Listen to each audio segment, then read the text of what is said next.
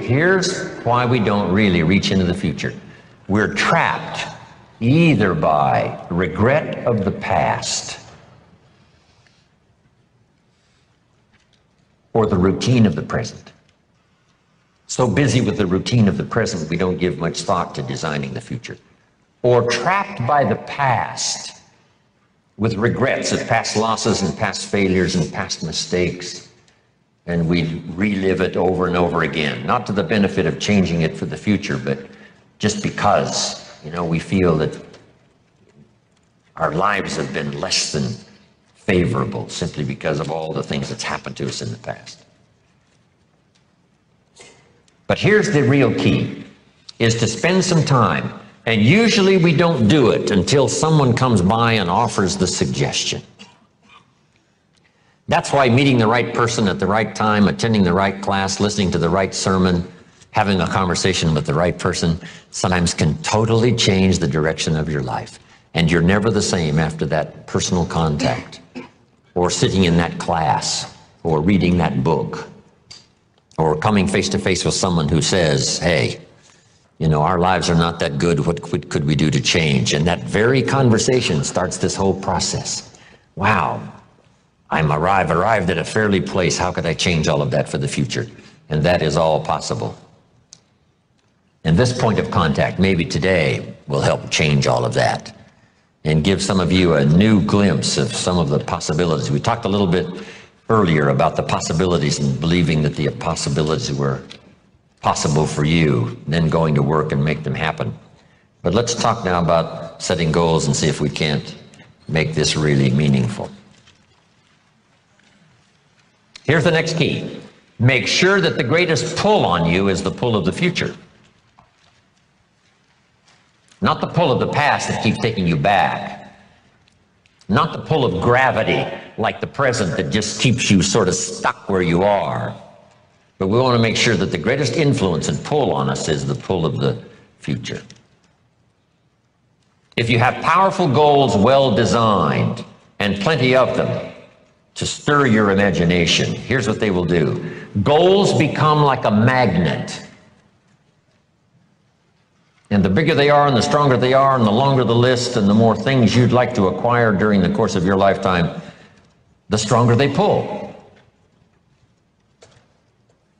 And here's the other advantage in setting goals, so that these goals begin to pull you in that forward future direction. They pull you through all kinds of downtime, all kinds of nighttime experiences, all kinds of winters. You can much more easily survive the next crisis, the next winter of your life, if you have well-set goals, finely tuned, places you want to go, things you want to do, people you want to meet, skills you want to develop, fortune you want to make, benevolence you want to engage in. If all of that becomes powerful and clear and you're on your way, I promise you, no matter what happens, those goals will pull you through. You won't be lost in the middle because you'll be able to see beyond. So with that in mind, let's now engage in this little session. It may be one of the most important for the weekend, designing the next 10 years. I want you to take a fresh piece of paper, or at least put a title up on one page and call it Goals Workshop.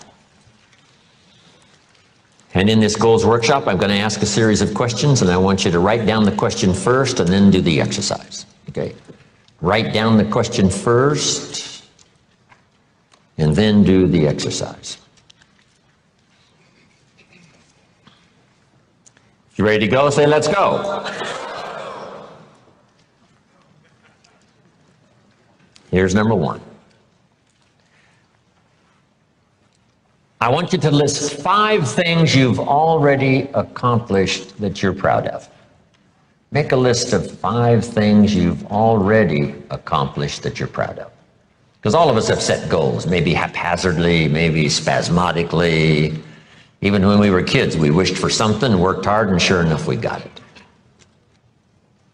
List 5 achievements, 5 goals that you've reached in the past already that you're proud of. If you won a gold medal at the Olympics, that would be a good one to put on there.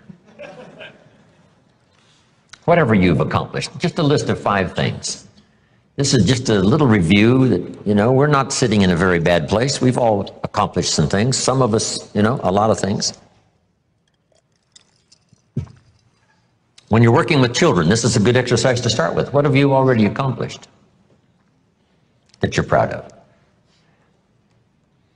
In this little country town in Idaho, I graduated 3rd in my class in high school. And I'm going to another class reunion in September. I graduated in 1949, 3rd in my class.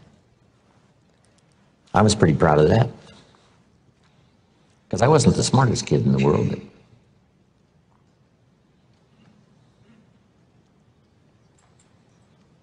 We're called the 49ers, Idaho 49ers, graduated in 1949. It'll be interesting, right? Another class reunion come September.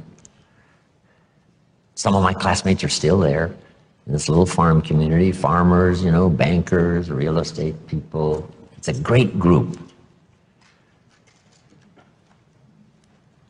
5 things you've already accomplished that you're proud of. Wish we had time here to go over everybody's list of 5. I'm sure some of you would be really impressed.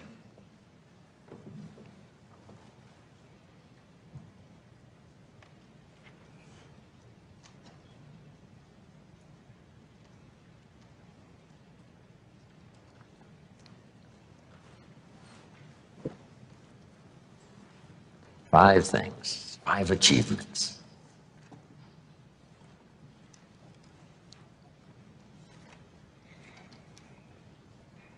So this list of 5 now proves, right, that you already know how to set goals. Maybe not as intensely as we're going to work on now, but you've already done it. You've already said, hey, this is it for me, I'm going for it, and sure enough, you did. Okay, here's what's next now. I want you to make a list. What are the 50 most important things you can think of that you want to accomplish and have in the next 10 years? So just put at the top of this now, my 10-year goals, and I want you to make a list of at least 50 items. Little things, big things, and it doesn't matter what they are. Now this list does not mean the list of the things you think you can acquire. This is a list of the things you want. You just let your mind run free. A list of 50 items that would really do it for you in the next 10 years. If you had this, if you went to these places and met these people, and if you had these skills and these investments, education for your children, all the rest of it. So I want you to take the time now, and I want you to go right down the page, not side by side on your goals, right down.